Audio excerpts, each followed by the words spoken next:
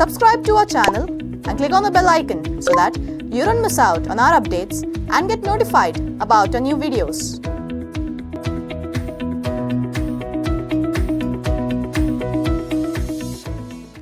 So before we start with today's session, so a little bit of background about me. I have almost more than 7 years of experience in IT delivery and consulting.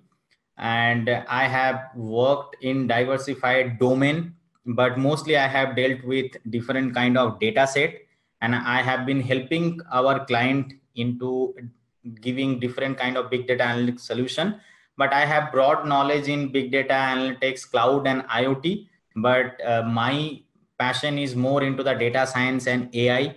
So that's the time I switched the career into data science, and from there on for last 4 or 5 years I have handled different kind of position, like in pre-sales, manager in data science, business consultant, and helping data scientists as well to groom into their career. And in terms of analytics project, you can talk to me about a different kind of aspect like supply chain, sales, customer marketing, and BPO. So feel free to ask your question. But as I said, I would be taking the question in the end after 10:45.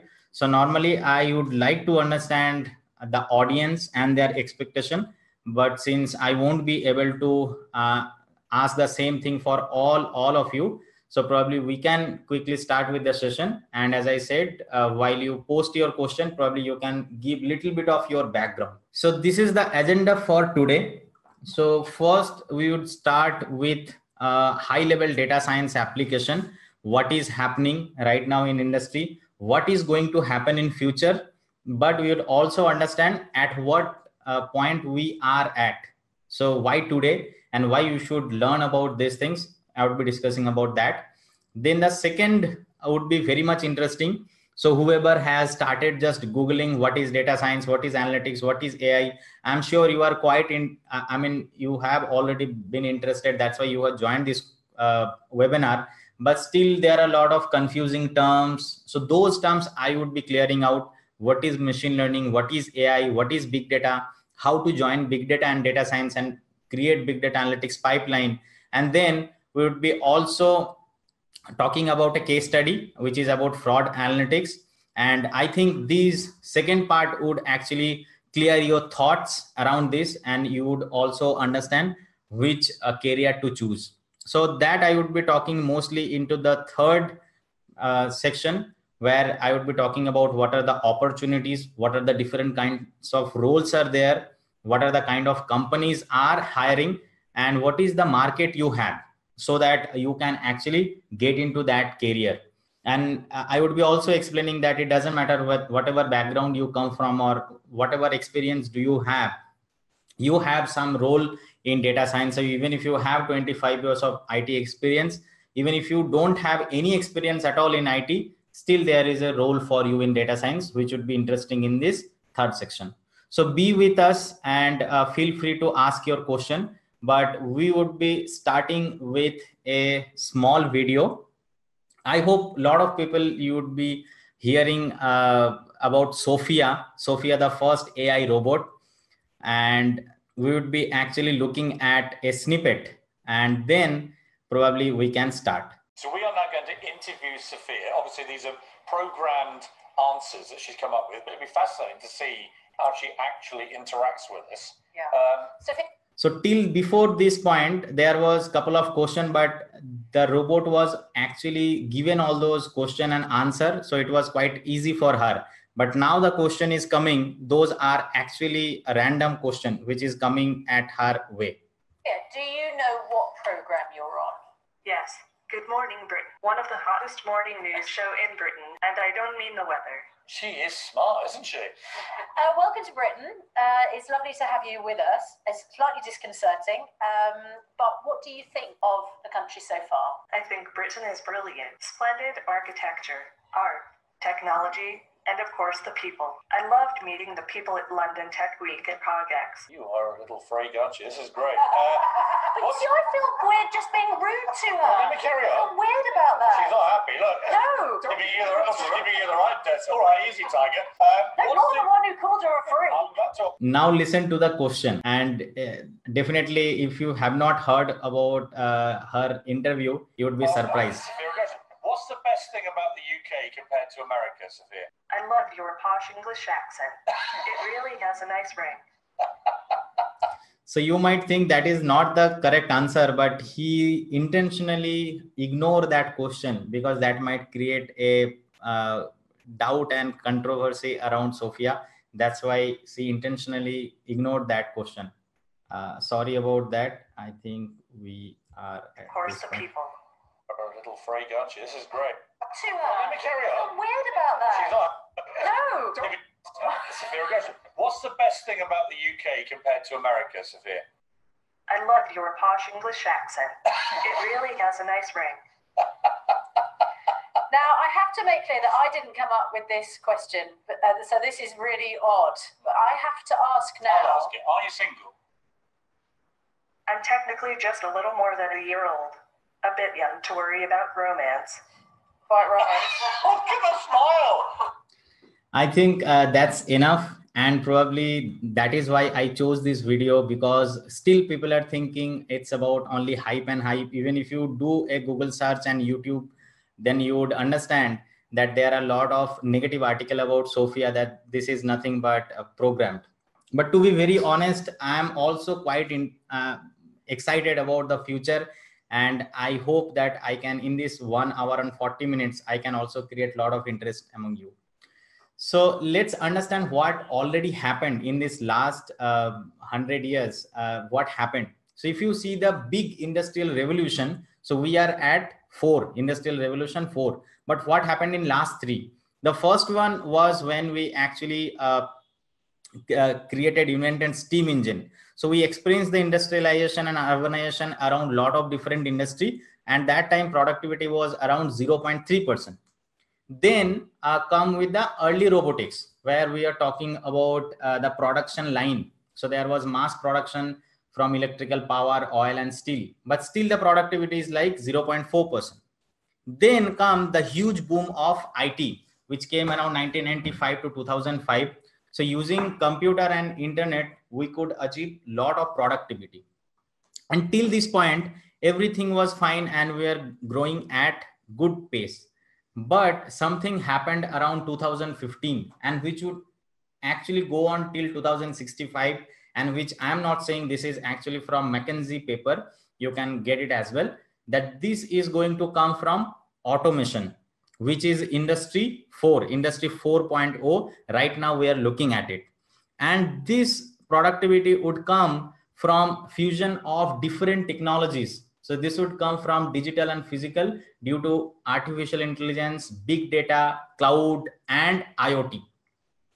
And if you just search about this, which is actually hype cycle, if you just search about hype cycle, Gartner hype cycle of technologies, emerging technologies, you would see there are so many technologies right now in the hype cycle, which includes deep learning, machine learning, connected home, lot of things.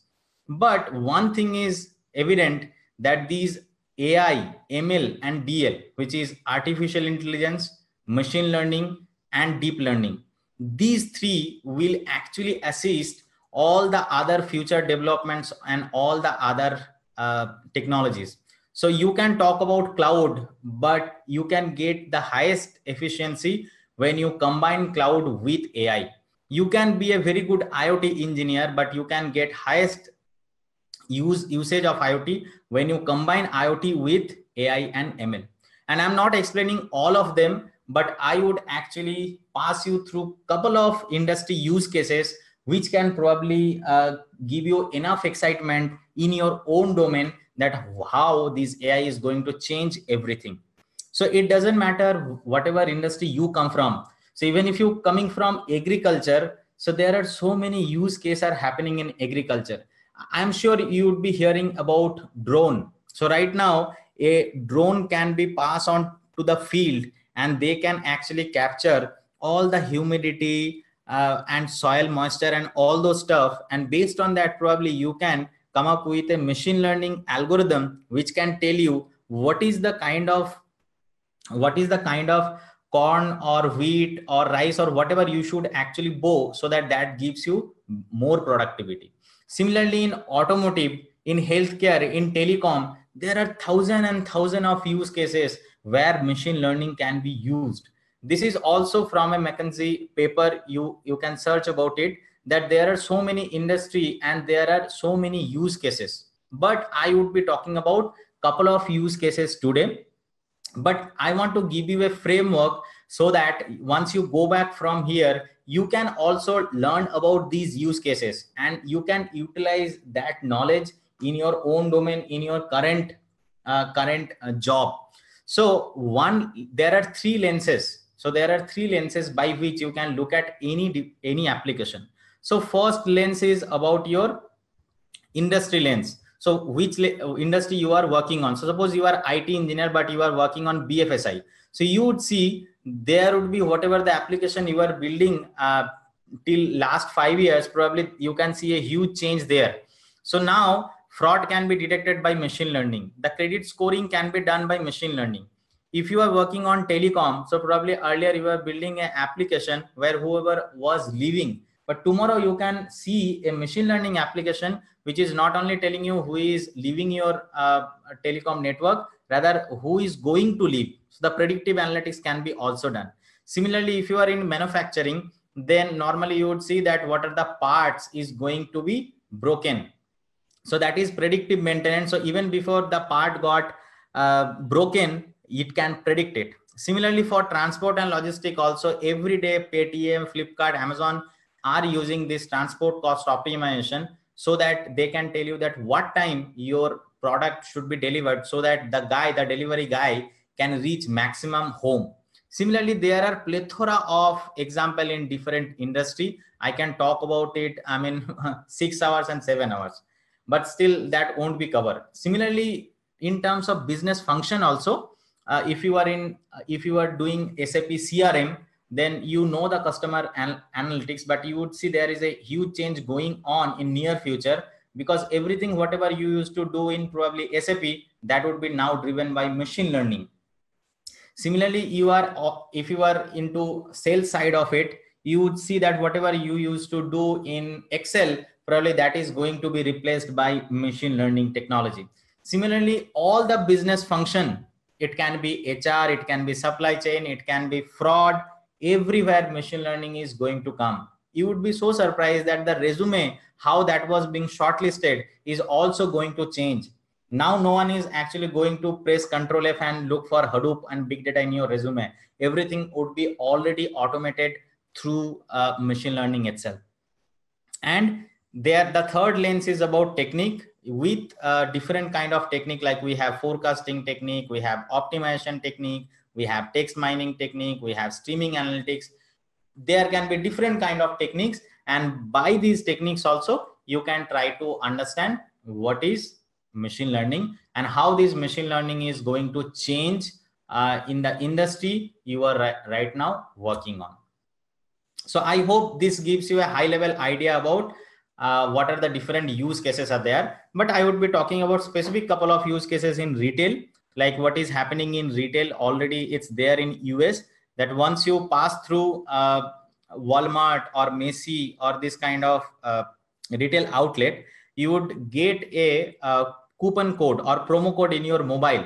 So if you are in your home, you would not get it, but only you are passing through that region, there is a IoT device which can detect whoever is near within 15 feet or 30 feet, and they would be sending this kind of promo code, and you can utilize that promo code.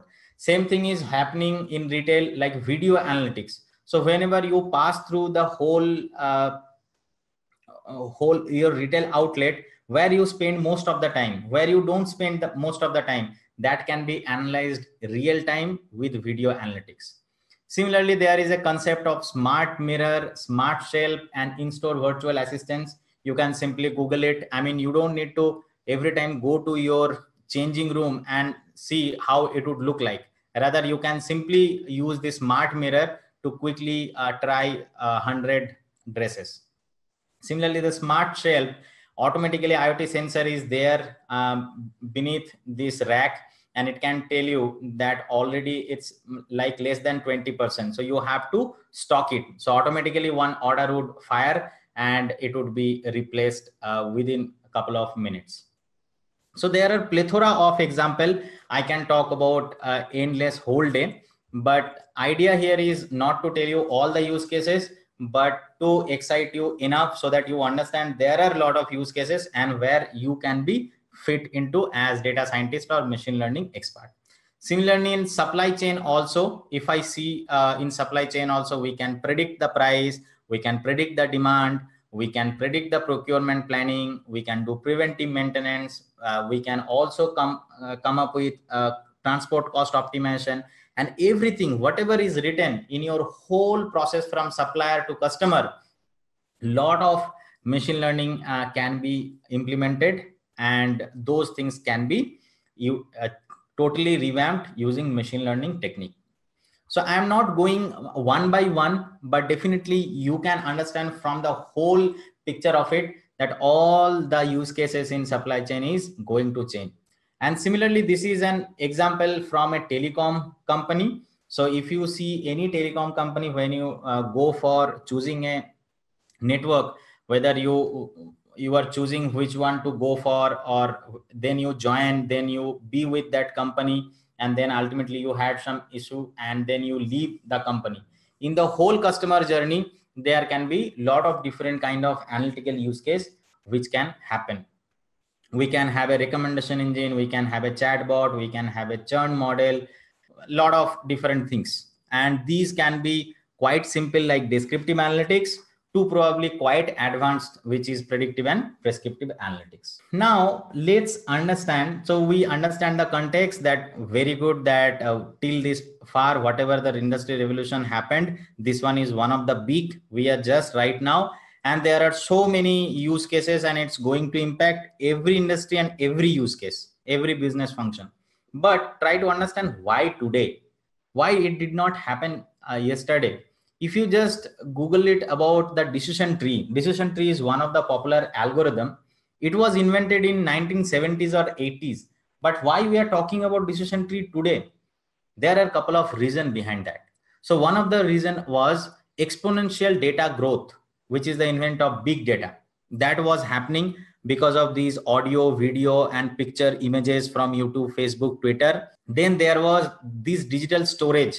So if you see in last 10 years, the storage capacity has increased a lot. Why? The cost has got down. If you see this graph, cost is down by down. So nowadays we get simply like 64 GB mobile.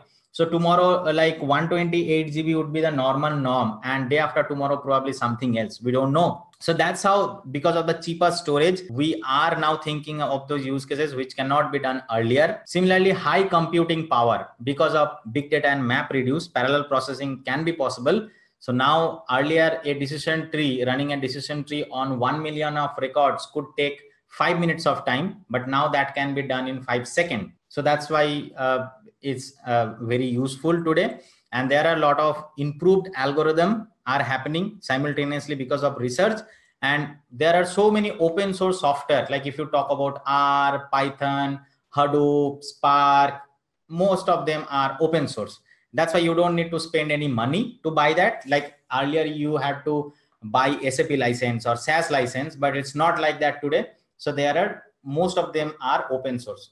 So that's why this is one of the right time, I would say, to get into this data science field. So I hope this gives you a high level understanding of what is data science and their application. And we are not talking about 1 or 2 years, but rather we are talking about a long future where probably you would be fitted into the right kind of techniques and tools.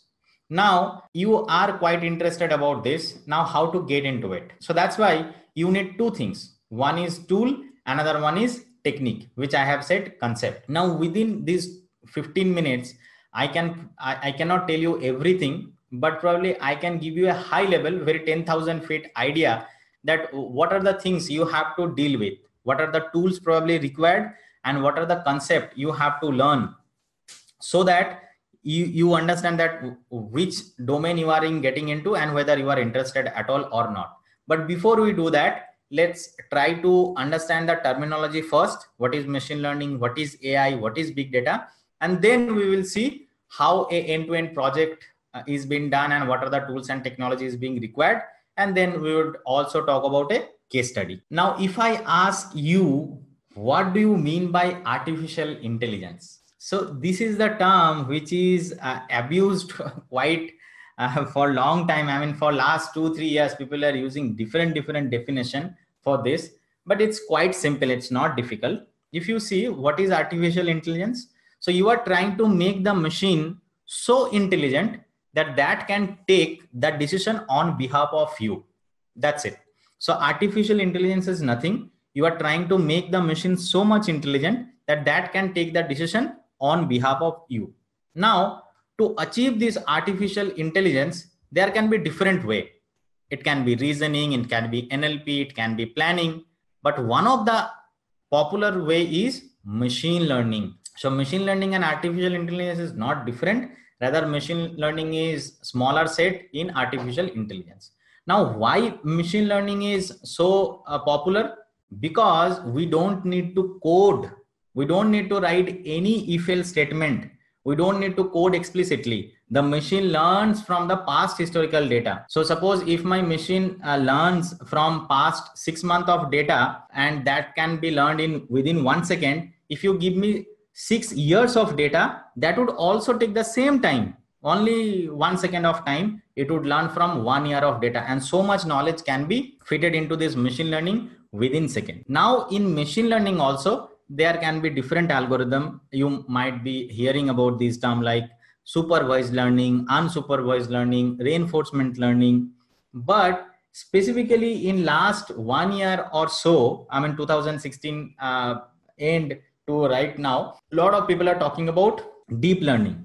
So what is happening? All these autonomous car or all these things, image analytics, everything, whatever is happening, most of the people are using particularly this deep learning technology, because that is very complex and that can be used in lot of complex problem. So deep learning is like a form of machine learning that is inspired by the structure of our human brain, like how we used to think. We have basically neurons. So this is based on that concept. So I'm not getting into the details of it, but whenever next time someone talk about you about AI and machine learning, you have a framework and these definition in your mind so that you can also talk to them intelligently. Now, if you see what is the difference between any traditional programming and machine learning. Any traditional programming, what we do, basically we write if-else statement, right? So we have to write the logic, if-else statement or business logic here. And once you pass the data, so if I say, if you are less than 40, then it's a fail. So that data comes, new data comes. If it is 50, then you are saying pass. So you have a data, you have a program, and you are getting output. But machine learning works in a different way. We don't write any if-else statement. Trust me, in this machine learning, I don't write any if-else statement. I simply have historical data, all the number of the student and whether they are pass or fail. Based on that, I would create the algorithm. So the logic would be created automatically, not by me. I am not going to write any if-else statement. Rather, the machine is going to learn and machine is going to generate this algorithm. You have to just fit that which algorithm you want to use, decision tree or random forest or whatever. But remember this concept very clear in your mind. What is the difference between traditional programming and machine learning? So traditional programming, we write the program, but in machine learning, machine learns from the past historical data and it creates the algorithm. So that's why your program is always rule based. So it won't work if your business scenario changes, but machine learn would learn every day, every second, because every second when it passed, it becomes a historical data that can be fitted into your machine and that can learn automatically and your algorithm would be improved every day. So I hope this gives you a high level idea about what is AI and machine learning. now if I go one level down, that how it learns. So you have historical data. Suppose you have 6,000 data set. So let me take an example. Suppose we are trying to do a fraudulent analytics. So I have past historical data of all the transaction from HDFC credit card holder. So I have these 6K data. What I would do, I would divide into training data set and evaluation data set. So I would divide it into 5,000 and 1,000. So what I would do, I would train my model on top of this 5,000 data. And as I said, I can pass different models. Suppose this is decision tree, this is random forest, this is something else. It might sound very difficult. You don't know what is decision tree, random forest, but those are different algorithm name. The rule is created automatically based on the historical training data, and we can pass different kind of algorithm. These are name of the algorithm. Once that is done, then I can score that on evaluation set or the test set.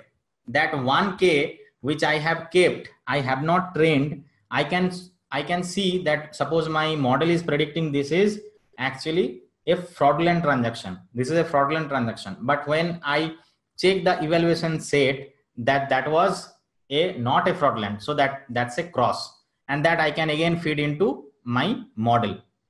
So that's how from these training and evaluation set, I come up with a final model. So I see that this model A is giving me 80% accuracy. Suppose this is giving me 80% accuracy, 80%, this is giving me 85, and model C is giving me 90.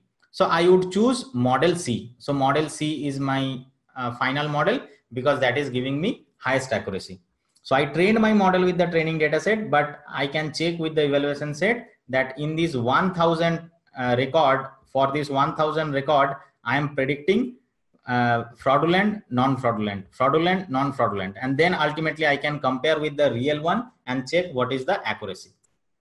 So that's how machine learning works. I know this is not sufficient time to learn whole machine learning, but I hope this gives you a high level picture how a machine learning works. And nowhere you would see that I am writing any code or I am writing any business logic. Rather, the model is being trained automatically. If you understand what is AI and how machine learning works, then this gives you a high level picture how that is being used in industry. So if I again talk about a telecom industry, how these things are being used. So you have different touch points. Suppose I'm talking about Airtel. So customer has their mobile app, customer are also accessing from web. They are doing the billing part, and you also interact with your customer care, or you might post any comment in social media. It doesn't matter. These are basically interaction of customer, and that actually generates lot of data for the company. And all these data are being stored. This Facebook data is being stored, survey data is being stored, call center data, network data, all these data are being stored in different databases. And by this machine learning, we are analyzing those data set, different kind of exploratory analysis, forecasting, predictive modeling, lot of things. And based on this model, we try to come up with different kind of use cases. So I can segment my customer, I can create a recommendation model, I can create different kind of model, and that basically gives you insight. So that's why this is journey from data to insight. And that's why this is called data science. So this is a science to get insight out of the data. So how you get the insight out of the data? This is all about that, where we use statistics, where we use machine learning and other different tools and techniques. So again, I hope you got an understanding, high level understanding, how we get the insight out of the data, very high level. And now let's discuss about how come big data come into the picture. Now, when I was saying that these data is being stored, can you think that how much would be the billing data for Airtel?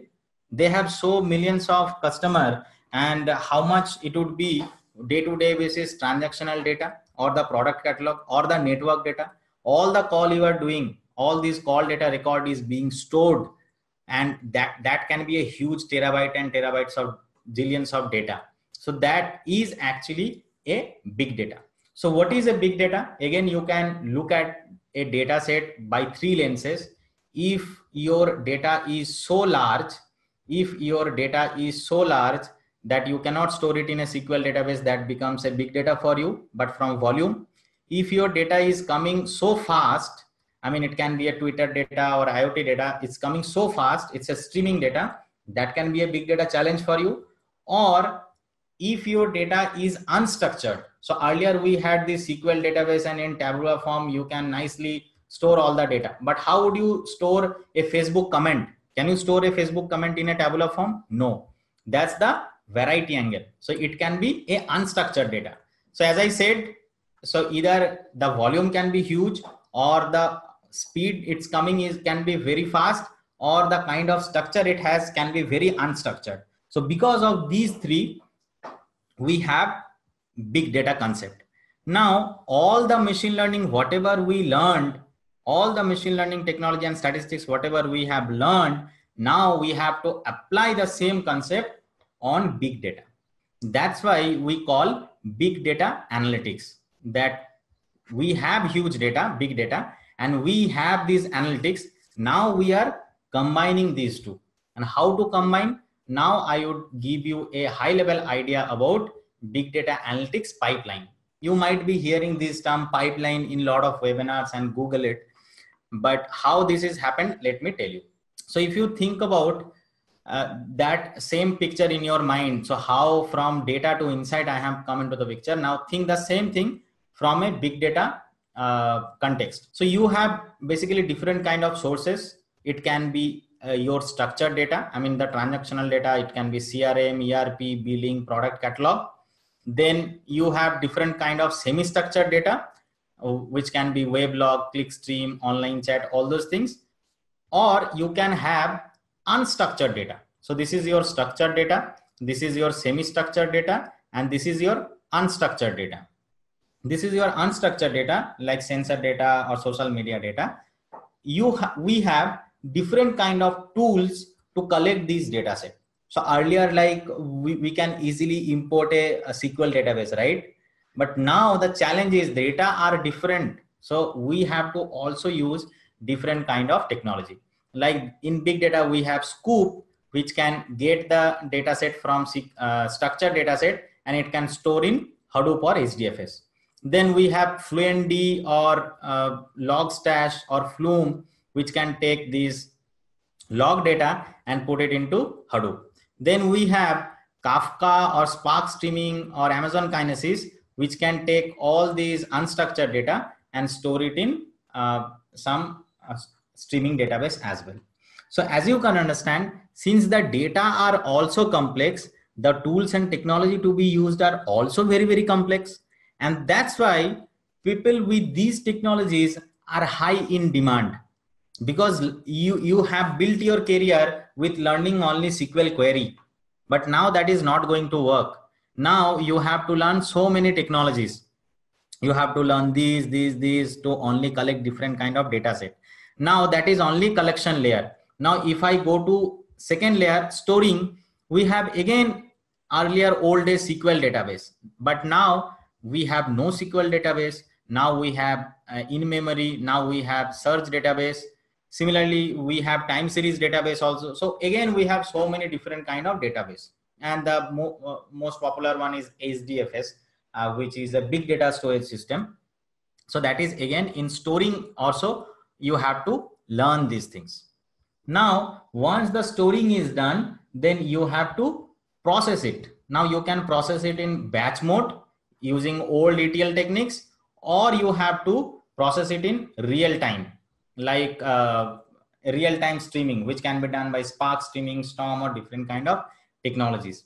And once everything is being done, then probably the consume part come into the picture. Consume part is nothing but basically your analytics. Basically your analytics, that how you can get your analytics done on top of these data set. And here machine learning would come into the picture. So I hope this gives you a lot of background. I understand that in 1 minute, if I try to talk about so many technologies, you would not understand, but still probably this gives you a lot of idea about how each of these technologies are being used. And basically you have to learn a lot of these technologies. So whoever wants to build their career in data engineering, you can learn more about these technologies. And whoever wants to become data scientist, you can learn more about machine learning and data science. But whoever wants to become proficient in both the things, I mean, how to collect, store and process the data as well as consume the data, then you have to learn the whole analytics pipeline. I hope this gives you a very good idea. So that's why I have written data engineers are the data professional who prepare the big data infrastructure, and data scientist is the one who get the insight out of the data. So I hope you understand this part quite well. I have made that very clear. So this is the one where your big data engineers would come into the picture. They would build the robust platform. And this is the place where data scientists would come into the picture and they would build the model out of the data. But in the market currently, if you can have both this knowledge, then you are unparalleled and you would be very much in demand. So you can get in any number of hike.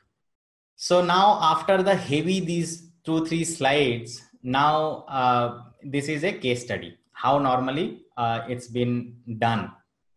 So if you see this fraud analytics use cases, so how it's been done. So if you see, we have past historical data, and then we clean the data. Then we do a lot of other stuff, which I'm not explaining, basically feature engineering. Then we split the data. If you remember when I explained the machine learning concept, I used that. We split the data into train and evaluation. Then basically we use different algorithm, and then a model is being built. Once the model is being built, you can store it in your platform so that all the logic is already being created. Now, if the real-time transaction is happening, first you have to collect the data, then you have to store the data, then you have to process the data. Once processing is done, since you have this model, I can, based on the logic, I can easily say whether this is fraudulent or not fraudulent. If it is fraudulent, then there can be a real-time alert and you would get a call from your customer care. So this is how it's done. So earlier also this was happening, but this machine learning model, this was actually based on some business rule. It was not changing every day, but now it would be changing every day. Why? Because this real-time transaction, whatever is happening every day, that can also go and fit into as a past historical data. Every day you can change, and these things also change. Your model logic would also change, and this would be always updated. Makes sense. I hope this gives you a lot of interest on machine learning and how it works. And now the last part, but most interesting for you guys, whoever is trying to get into this data science, what are the career opportunities? So first thing first, whether this is opportunity or threat. So it depends on what kind of industry you are coming from. So suppose you are already handling with data, you are doing good stuff in BI probably. So now it's a good opportunity for you. So you are already handling with data. Now you can quickly learn these concepts and technologies and you can get into this field.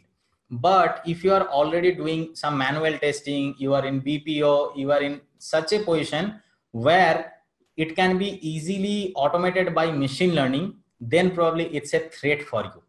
So that's why based on a research paper, it says that 10 to 20% new role would come which doesn't exist today. So these are new roles. This is opportunity, but there would be couple of role which can be which requires radical shift in their skill set. Though you know that would be relevant, but still you have to shift your skill set so that you are fitted into this new domain.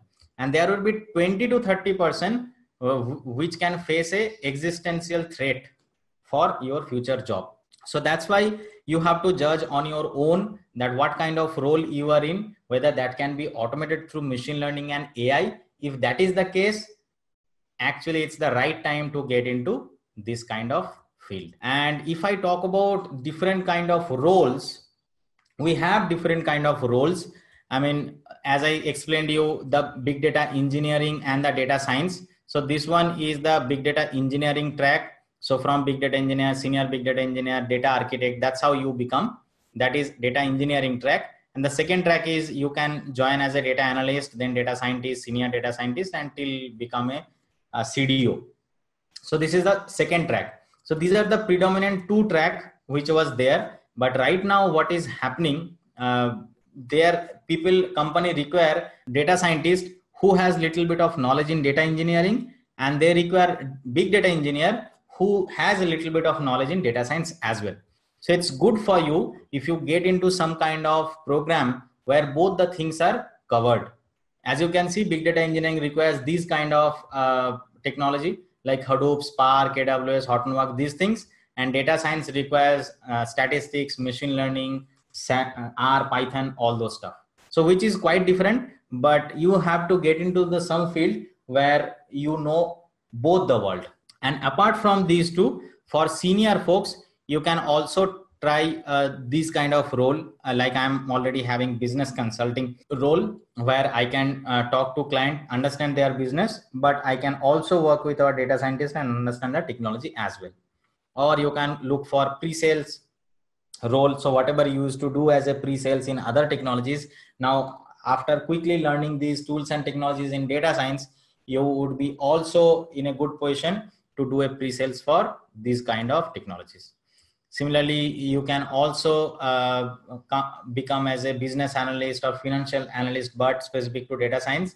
Or there are new position is coming, data-driven decision maker. So whoever is coming from MBA background like me, you can also look for this kind of role where you need to understand the business process and how to improve that with machine learning, and from a model output, how to take the decision, basically how to create the strategy by looking at the model output. So I think it gives you a high level picture about what are the different kinds of roles. And as I said in the first, that it doesn't matter whatever the background coming from, whatever the industry you are coming from, whatever the experience you do carry, still you have some role for you, and probably it's the right time to get into this field. And this is a nice representation of a data scientist, that if you want to become a data scientist, good data scientist, then only tools is not going to help. Like earlier, you can simply know how to run a SQL query and you can build your career out of it, but not here. So to become a good data science professional, you need to have a programming skill, but on top of it, you have to understand what is statistics and machine learning concept. And also you need to have a industry knowledge so that you can understand the model output and you can create better output. Only if you have these three things under your belt, then you can become a good data scientist. So I'm not saying that from day one you have to be proficient with all these three, but that depends on whatever the background you are coming from. Based on that, so suppose if you are a fresher, then probably people would be looking at you that who can code very good in R and Python. They would not judge you based on your industry experience. But whoever is coming with 10 years of experience, company would actually look a subject matter expert in that domain, but along with little bit of knowledge in technology as well. But irrespective of your knowledge or irrespective of your work ex, statistics and machine learning concept are must. You have to understand this well, irrespective of everything. So again, I hope this gives you understanding that what are the 3 boxes you have to take so that you become a good data science professional. And this last slide is about companies. What are the different kind of companies are out there who are actually hiring these data science professional. So there are IT MNCs like TCS, CTS, Cognizant, Wipro, Accenture. All of these companies are hiring because they require data engineer as well as data scientist.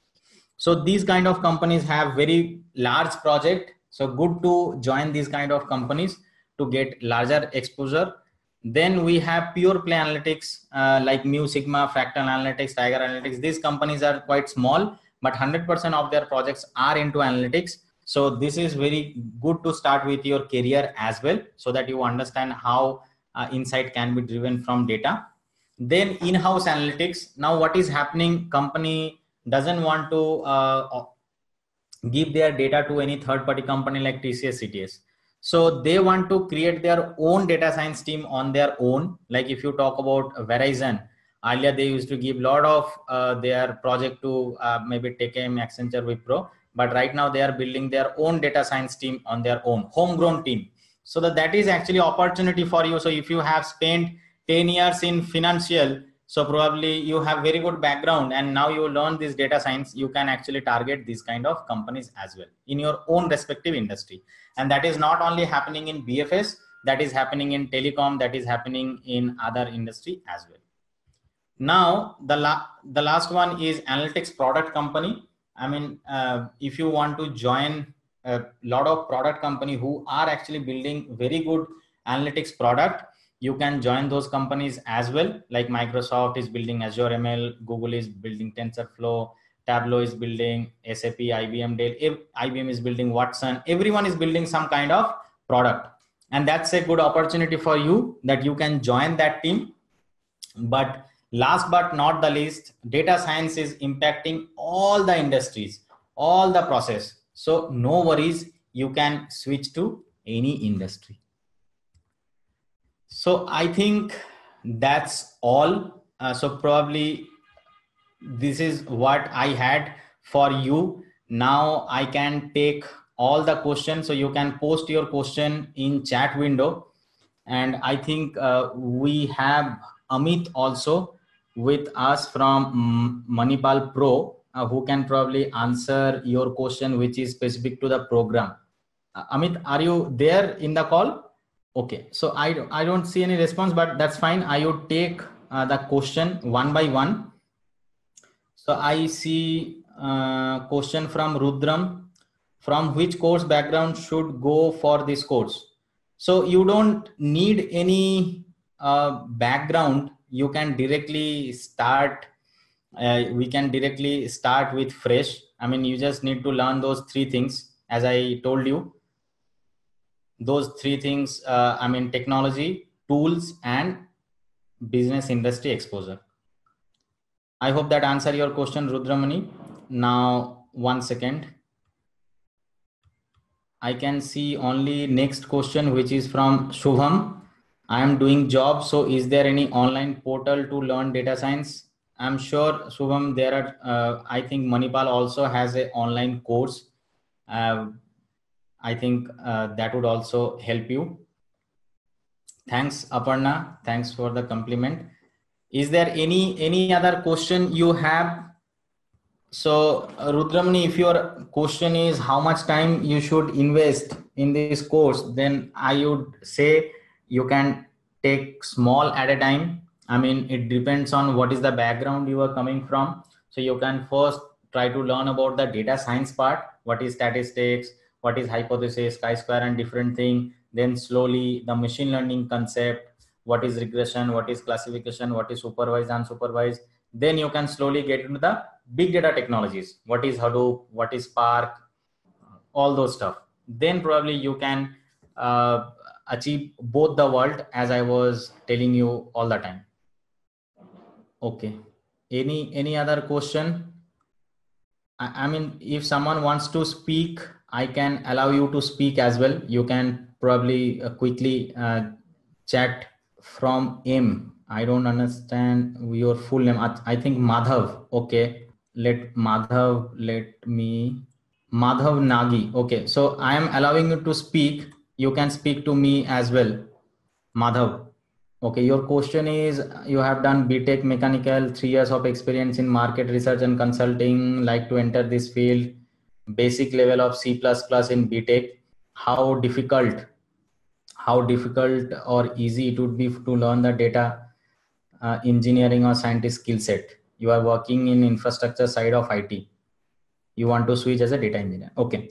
So that's fine. What I would suggest, I think this was from Madhav. So Madhav, what you can do, as I also explained to Mani, that what you can do, you can start slow. You can start learning about the statistics and then machine learning concept. And then again, you can judge that whether these are interesting to you.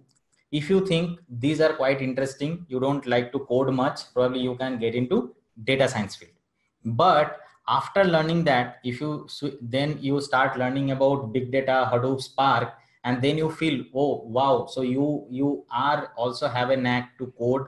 You also want to learn about different technologies, then your value would be much more higher. But you can definitely give a shot first data science and then slowly come to the data engineering. And if you get a course where both are being covered, then that would be fantastic. Okay, next question is from, I think, Aparna. Okay. Are there different courses for big data technology and data science technologies? I think Manipal has the course which includes both the things.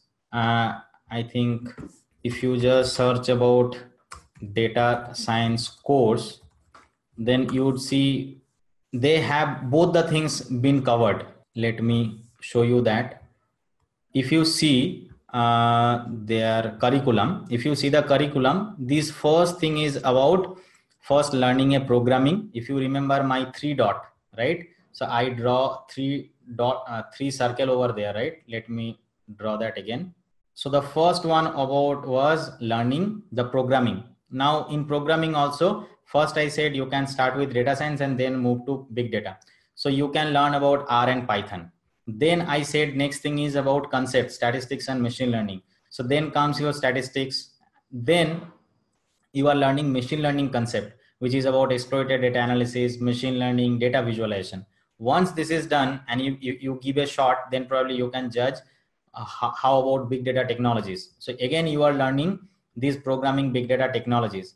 And once you take these elective, I mean, some industry knowledge you would be having when you take these kind of electives and capstone project, that how the same thing, whatever the concept you have learned can be used in different industry scenario. And then we are going in much depth. Like I was talking about, deep learning is something which people are coming up with. So once the basic things are ticked, then you can learn about artificial intelligence, this deep learning and deep learning model, then advanced deep learning technology. So earlier probably you have learned about Hadoop, but Spark is the new thing and that is much more faster. So you can then learn about Spark. Then again, then you can learning about the soft skill and about the business skill, which is required for this third one. So whoever is senior, for them this skill is very much required. And then again, you do a elective or capstone project, again it would strengthen your business knowledge, and that's how probably it would work. I hope that gives you answer, Aparna.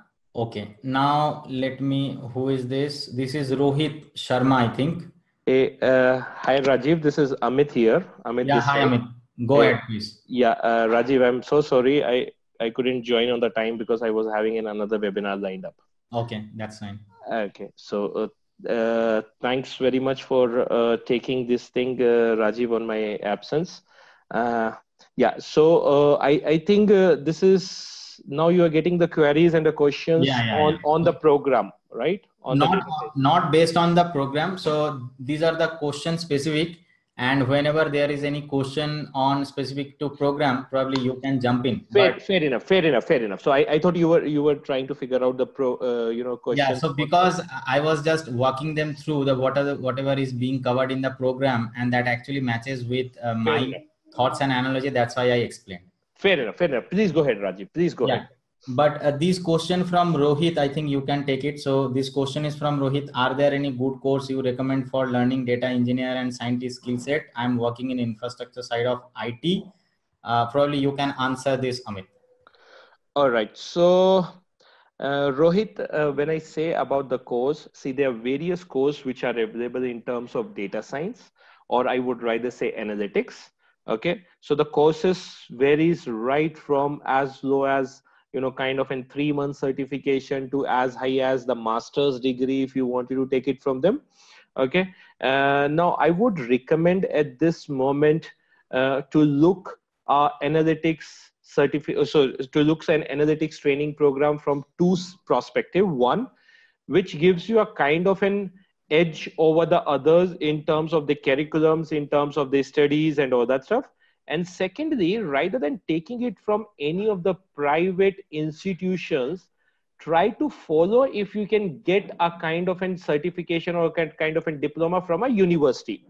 Just to give you an example, okay, if I talk about the postgraduate diploma program with Manipal in data science, okay, I think you're going to find an extraordinary kind of a curriculum which is at per the industry right now. On top of that, you also get an advantage that here the diploma which comes to you comes from MAHE, that is Manipal Academy of Higher Education, which was formerly known as Manipal University. Okay. Similarly, you could also find out a lot of other training programs, but what would be my advice over here is that go ahead with the training program which has slightly advanced modules like artificial intelligence, modules like deep learning, modules like advanced concepts in big data and all that stuff. Okay. Apart than that, also look forward if you can get it rather than getting it from a local organization or from a local player in the industry. Try to get it from a university so that it's good for you to carry forward in your future. One advantage which you're going to get it by getting a certificate or a diploma from a university is that you can always use it to upgrade. For example, the diploma program with Manipal University, you can use the credits to upgrade your diploma to a degree. So you don't, if you wanted to upgrade to a degree, you can upgrade it to a degree by a Deakin University in Australia.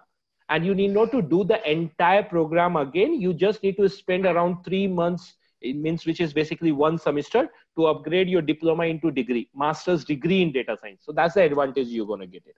All right. So I got one more question, which is from Grish. As I'm joining the next batch at Manipal, what I would be receiving from Manipal, a degree or a certification of completion? So Grish, it's not going to be a degree. It's not going to be a certification of completion. It's going to be a diploma. So I believe you understand the difference between a degree and a diploma. Okay. Since it's a 11-month training program, which you are joining with Manipal. Okay. So as per the UGC norms, our degree need to be consist of nearly around a 2 year.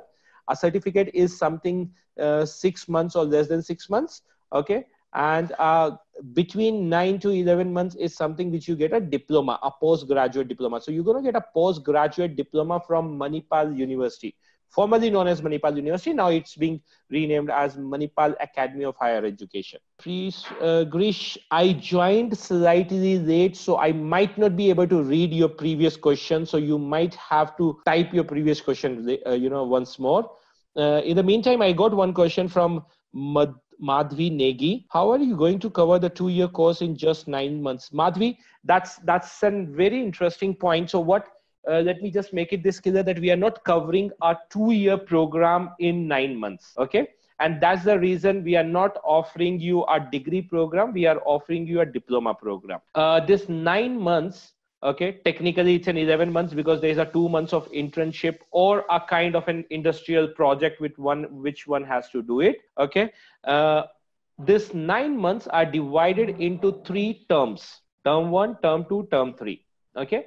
Post completion of this diploma is then you can upgrade yourself to a degree by doing an additional 3 to 4 months in a Deakin University. So here, we're not going to cover your 2 years of degree program into a diploma. The curriculum is being designed from the point of view of keeping it as a diploma, and it will be a diploma. That's the reason it's going to be delivered only in the 9 months. And the curriculum which is being designed is designed keeping in mind which is comfortable to deliver in 9 months. So Madhvi, did that answer your question? Yeah. So it's not a degree, to be honest. Okay. So don't consider it as a degree because it's not a 2-year program.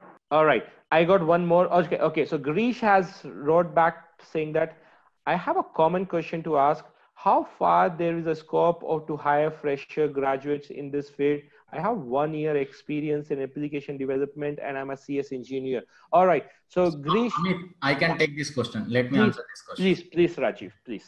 So Ganesh, this is very common question to a fresher. Now let me answer this in this way.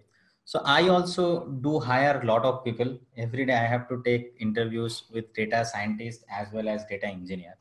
Now, different company and different project has different requirements. Suppose if I want to hire a guy, which would be billable resource from day one in a client project, probably I would not want a fresher where I have to invest. I would be hiring a senior folks who had already done something.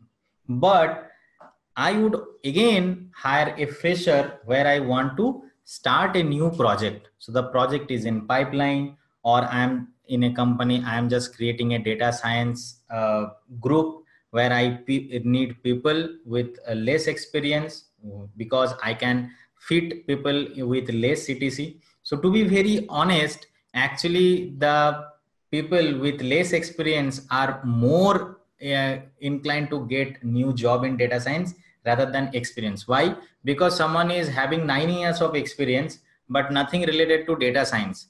Now even if I try to get that guy who has done this kind of certification course, I cannot fit that only because of CTC probably. But as a fresher, you can quickly learn and do this certification, and then you still can fit into my budget because I have the requirement in that. So don't think that people only require a experienced guy. We have job for both the things. As I explained you, that probably you can join as a data analyst with a company, and then slowly after spending some time, you can become a data scientist. I hope that answer your question, Ganesh.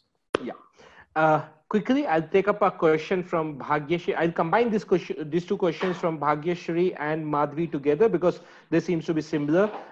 Question from Bhagyashri is that B final year C students can take this course. What is the prerequisite? And the question from Madhvi is that won't the companies hiring prefer CS/IT graduate or non-CS/IT graduate? Okay. So yes, Bhagyashri, you can take up this program. The only prerequisite to take up this program, in case if you wanted to join for a part-time program which happens to be on the weekend, okay, you need to have a kind of a 2 years program, 2 years experience, work experience. In case if you're a fresher, you can join a full year training program.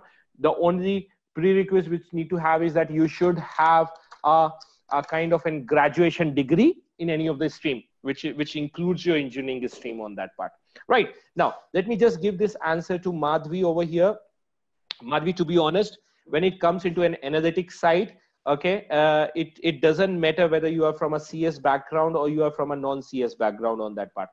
Okay. Now, there are certain parameters on which the hiring happens in analytics industry. Now, let's say, for example, if you wanted to go into a hardcore, a front-end operator, you might require the skill of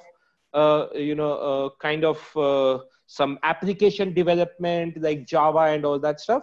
Okay. But there are certain areas in analytics. Just to give you an example, let's say you can find a job in an analytics in a very booming subdomain of it, something known as data visualization.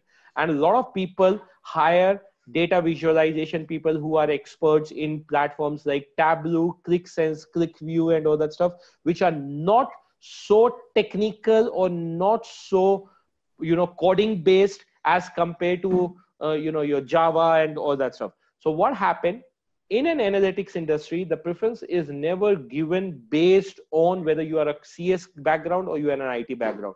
It is given, the preference is given based on what is that you are comfortable in terms of performing in an analytics. Okay. You might be good in terms of performing a machine learning model. Okay. If you say I'm good in terms of performing a machine learning model, okay, you should know a bit of programming behind it and a lot of stats behind it. Okay. So that's how the hiring happens in the analytics industry. It has nothing to do whether you're going to be from the CS background or from a non-CS background. Right. Cool.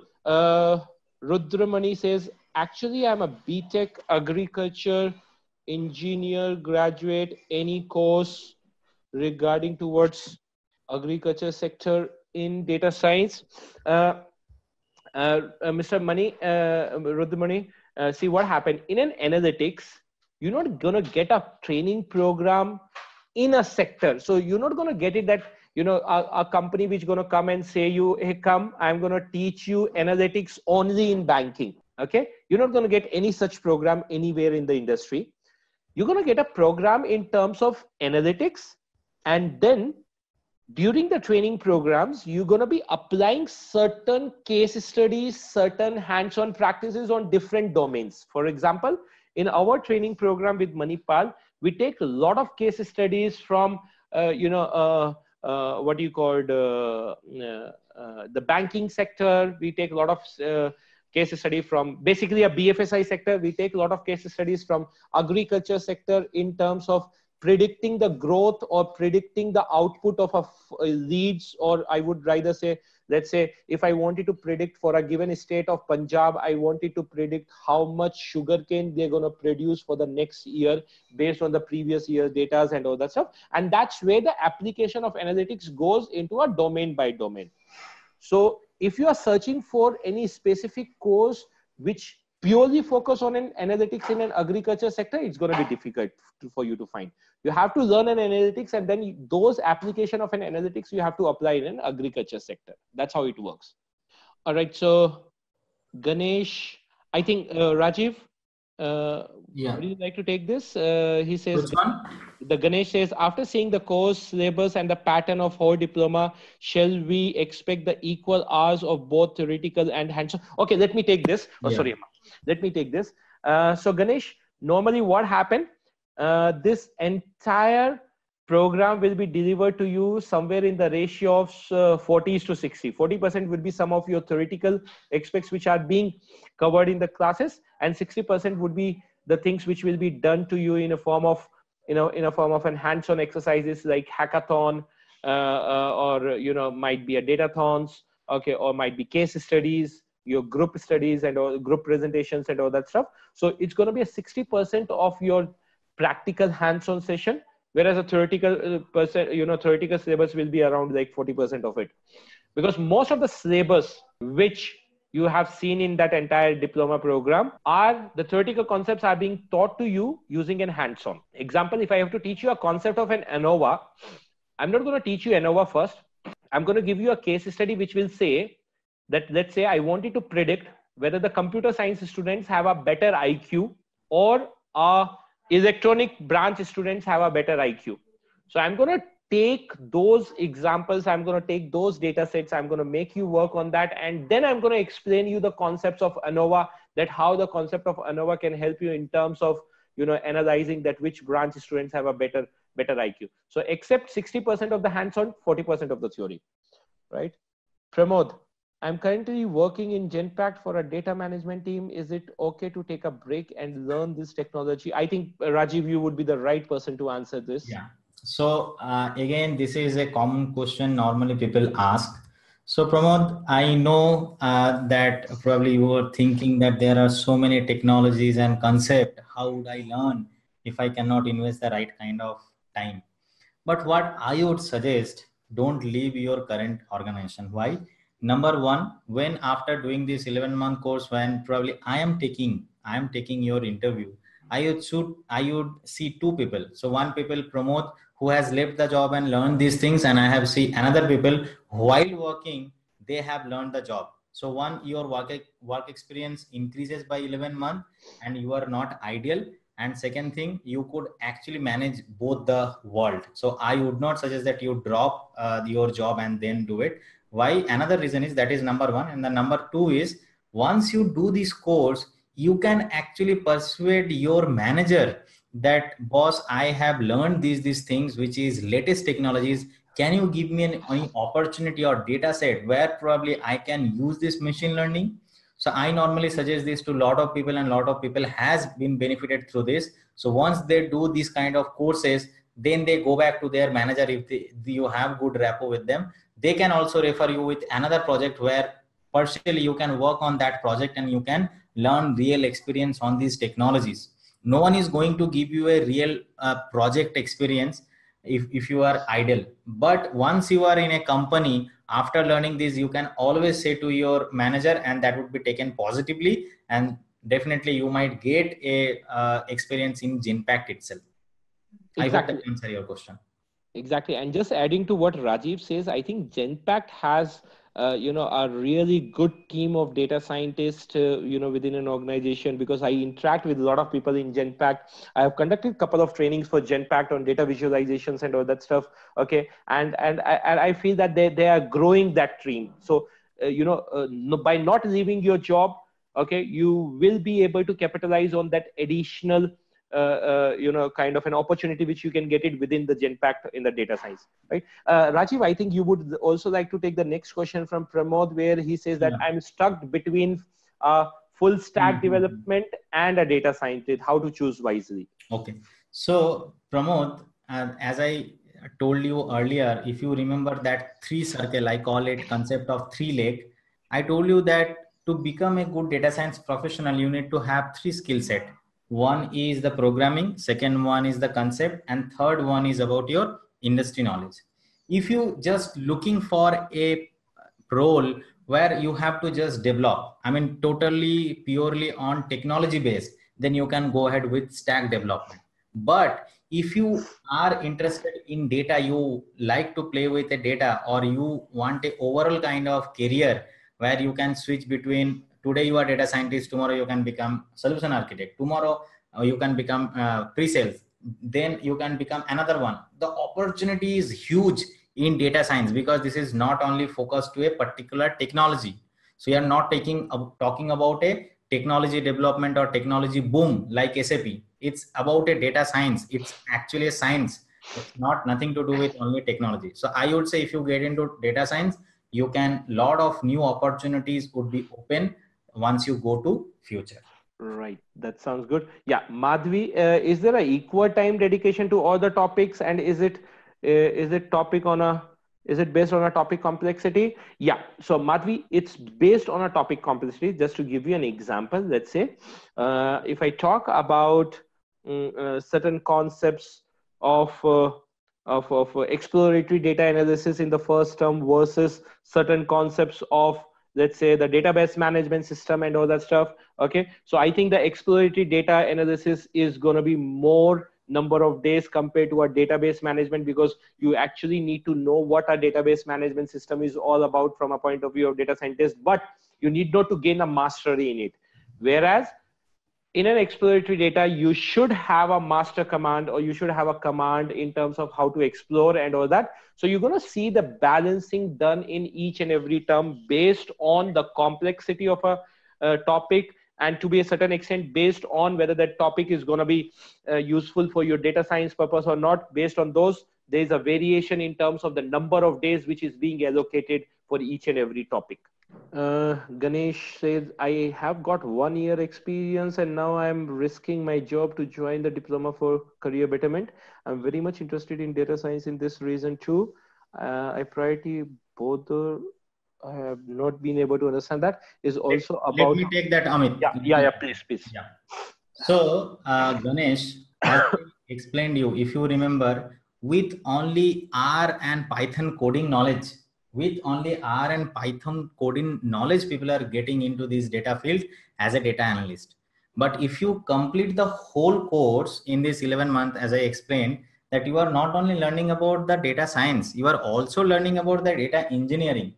So which requires a lot of dedication and lot of concept. But once you get out from this kind of course where you have both the knowledge of the both world, then that would be unparalleled. So trust me, no need to worry about that you are risking your job. But if you learn all these things properly, you can handle big data on, as well as you can build a predictive model on top of a big data, which is very niche. So your profile would be very niche, and definitely you would get an opportunity either from a data engineering side or as a data science. So you have chosen the right career path and you are doing right course. No need to worry about it. You would get definitely a lot of opportunity. Yeah. Yes, Aparna, definitely we're going to share the recorded version of this session so that you can just go through it later also. So I think I'll ask Vivek, who is hosting this session, in terms of sharing this recorded version with all the participants. So we're going to do that. Okay, I think we are quite done. We are overshooted the time as well, but yes, that's good. We have very active participant today. So Amit, you can. Yeah. So guys, in case if you have any queries, or let's say down the line making your decision in terms of coming for the data science program or not, you face any queries, you feel free to mail me on the email ID which I'm pinging you right now in the chat box. Okay. manipalglobal.com.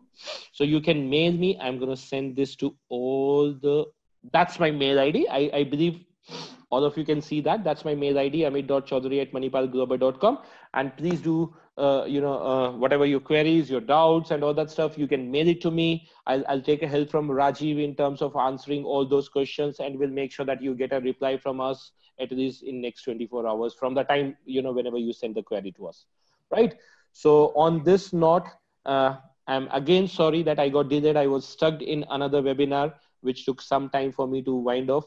Okay, and I really appreciate, Rajiv, your effort in terms of handling all the Q&As from the product side, from the program side. Thanks a lot, Rajiv, for giving your variable time on Saturday on a weekend.